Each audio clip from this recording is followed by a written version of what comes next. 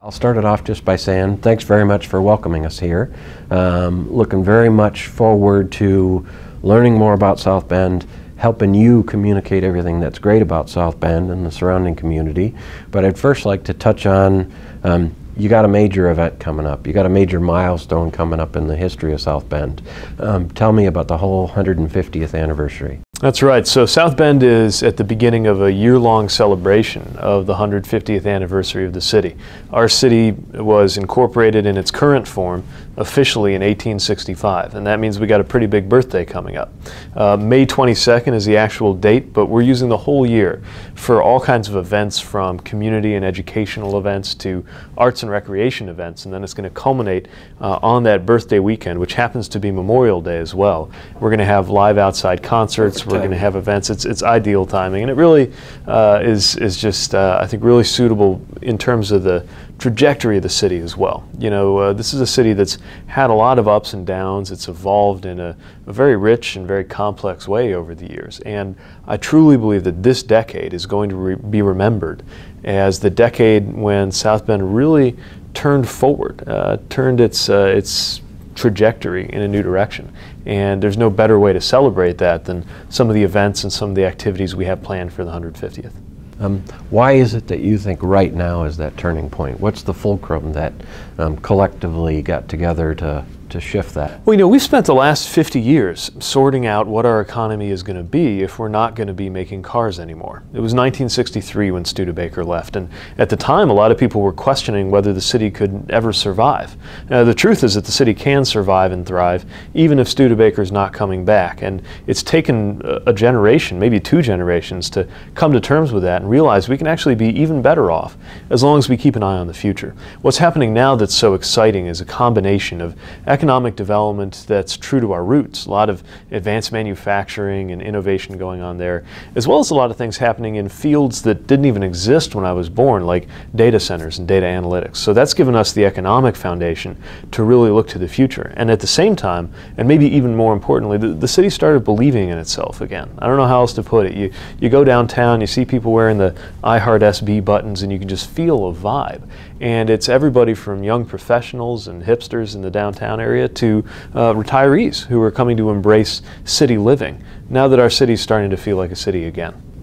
What are some of those milestones that you've seen recently? You had the FedEx announcement, you've had some other economic development groups, you got an art law facility that's getting built out here. Tell me some of those signs of investment that you see from others. That's right, our economic development team has been on a roll. Again, part of it's more traditional job growth. You got logistics happening with FedEx announcing a major distribution facility here. You got manufacturing, companies like Nello adding hundreds of jobs here, making cell phone towers. We're exporting cars to China from this area with AM General, which is headquartered in South Bend, as a big facility in Mishawaka, making Mercedes. People think of Mercedes made in Germany, imported to the U.S. Well, these are made in the U.S., exported to Asia.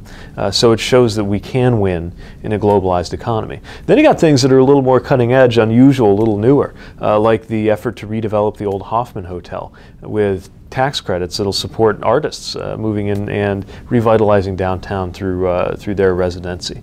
You know, we've learned when it comes to bringing downtown back, you want to have those stores, you want to have the restaurants, you want to have the bars, but really you got to have the rooftops. You got to have people living downtown. That's how you get the chicken and egg cycle going in the right direction. So seeing the renewed demand, the renewed interest in actually living in the heart of the city has marked a real turning point in the last couple of years, and I think it's only going to gather and accelerate in the years to come. We're going to come to South Bend next year, and I'd like your prognostication for how much good we're going to find. Touch on some of the things that we might experience as we learn more about South Bend and the greater area. Yeah, I think your organization has great timing, just like I feel that I have great timing as mayor to be serving at this moment in the life of the city. It's just an extraordinary time.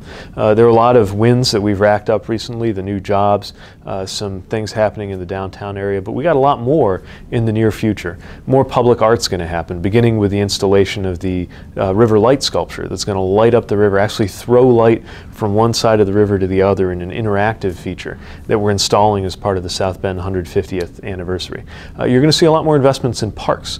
We went almost 40 years without a parks bond in this city, but now is just the right time, if you look at the markets and you look at the city's finances, to make some real investments in the bonds. Another thing we're doing is we're reimagining the way that downtown streets ought to be configured, and we're doing this out in the neighborhoods too, especially on the west side, making sure that the streets have a complete streets philosophy, which means that it's not only a good way for cars to get around, but it's also accommodating pedestrians, bicycles, and that it's a place you want to spend time. That's what I mean when I talk about feeling like a city again. And you're coming at just the moment that that's catching fire.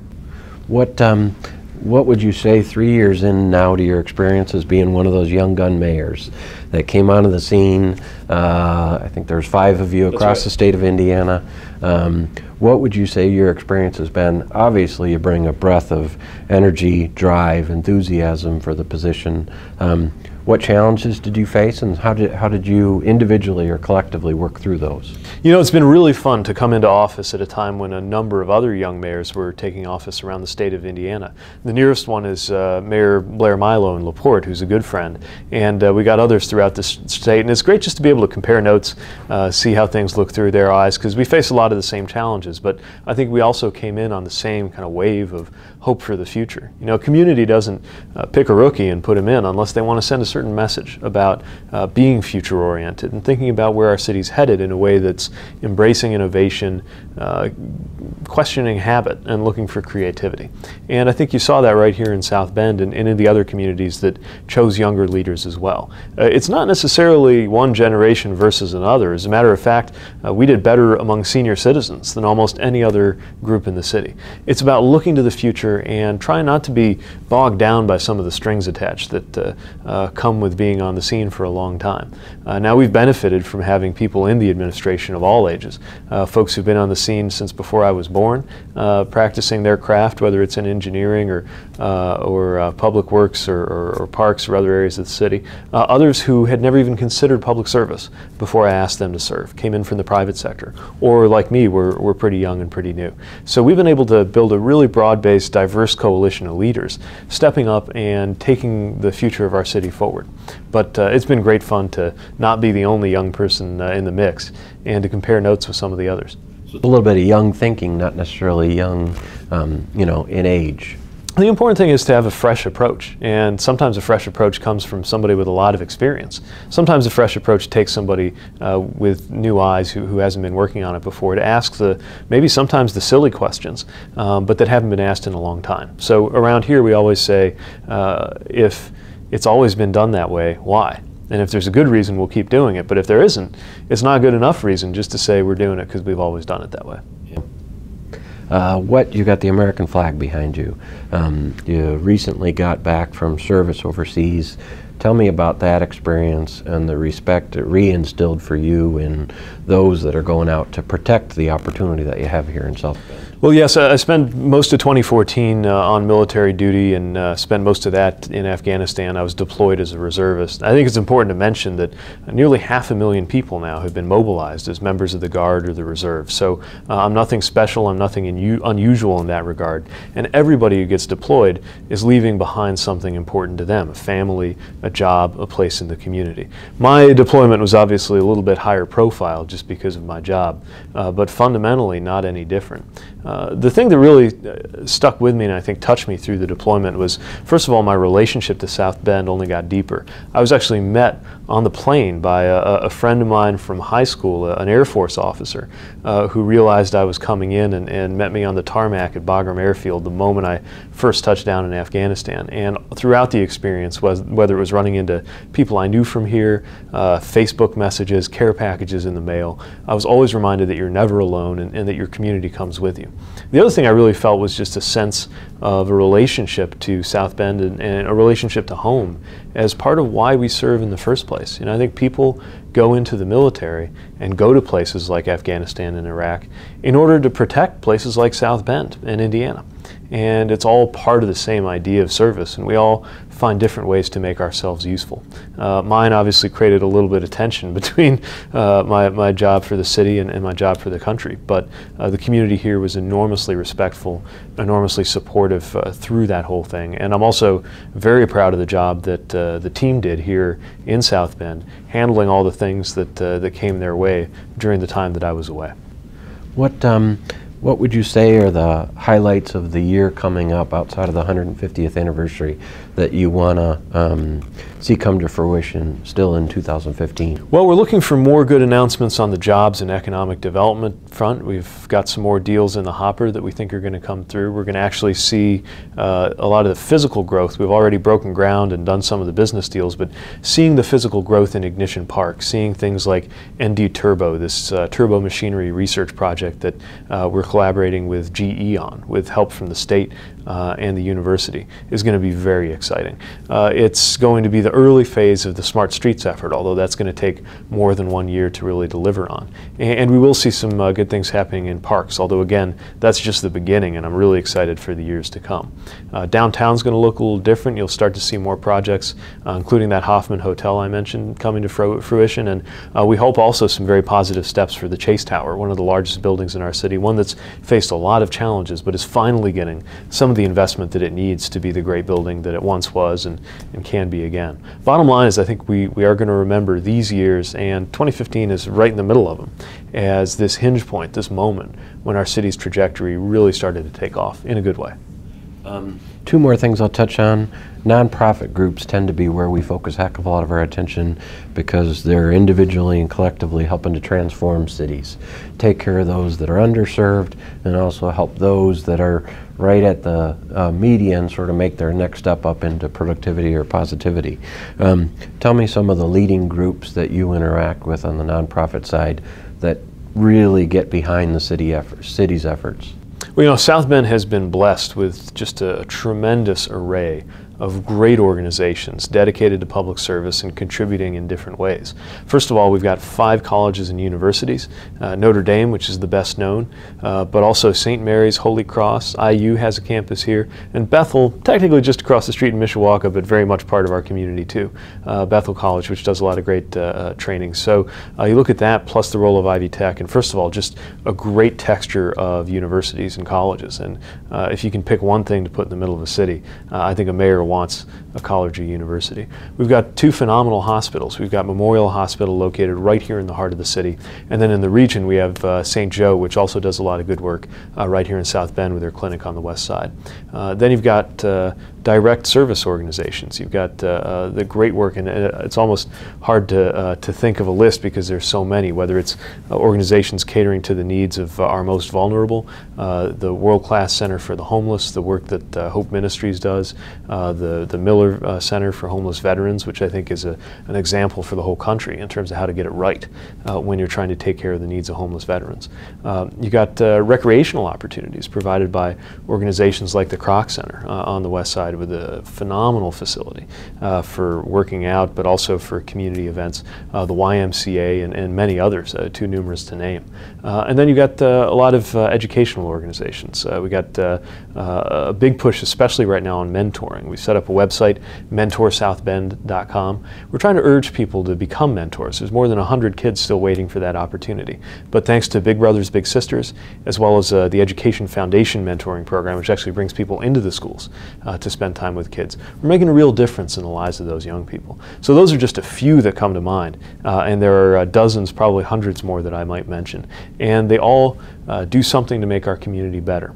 And they also are doing things that we would have to do otherwise out of the government, and probably not as well because we wouldn't have the resources. So everything these great nonprofits do is something that taxpayers no longer have to worry about supporting. And some of this stuff pays for itself many times over.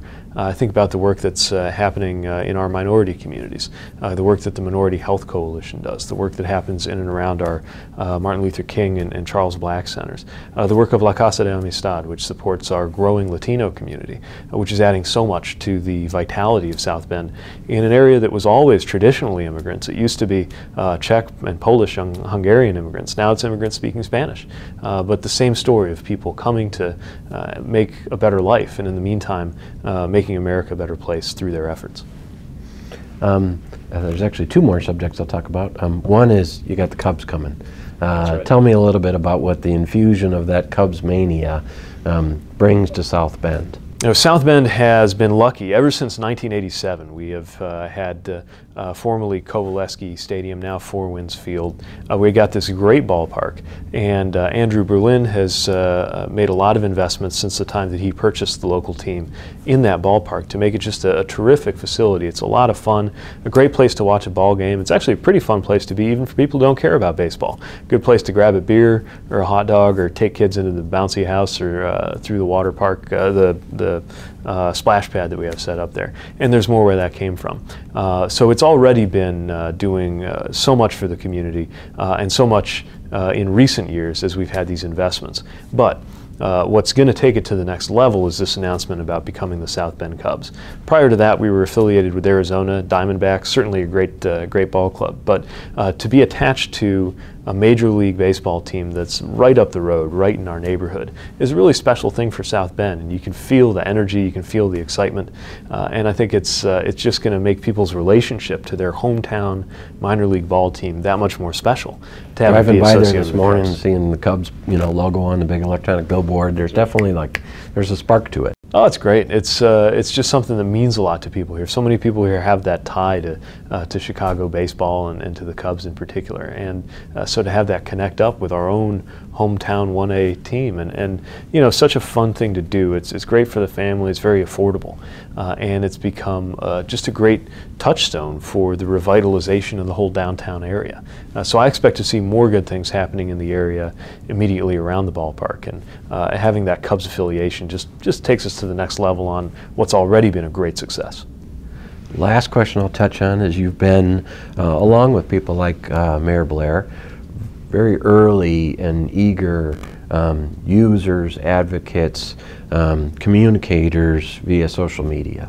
I tend to find political folks in one of three camps. Number one, don't understand it. Number two, I understand it and I really don't like it. Or number three, I understand it, it's got its drawbacks, but it has tremendous attributes as well to be able to allow me to directly communicate with our citizens. And you seem to be in that third category where you see the utilization of it. Tell me a little bit about why. Well, I come from a generation that speaks social media as a native language. I remember when Facebook was created, it was by some kids in the dorm next to mine, and I think we signed up for it the day after it started. Not because we thought it was going to turn into something very big, but just for fun. So to see that evolve, I think we've really grown up with that social media platform and culture, and it's amazing to meet kids who are younger than me who don't know it any other way. The truth is, like any tool, like any platform, like any forum, it's only as good as the people who use it and the choices they make. But I think we're a community full of people who want to engage, want to talk to each other, and they want to engage their government. So the most success we've had with social media is using it to connect with people when they're sharing issues or problems or concerns. And it also just puts a more human face on that relationship. City government, even in a small city, can be an intimidating thing. It can seem like it's got high walls and it's distant for people who are trying to get their problems solved. I can't tell you how many times I've had some tweet or some Facebook post by somebody who's pretty mad about an issue, and I write back and I engage and I say, hey, here's how we're dealing with it. Can we do better, or would you like to help? And it's amazing the effect that has. It just changes the conversation, because now they realize that we do pay attention to that we care what they think. They have a voice. Exactly, and it gives people a voice. And so if we use social media not just as a way to kind of blast out propaganda, but really as a way to gather information to make better decisions, and then to better convey why we're making the choices we have.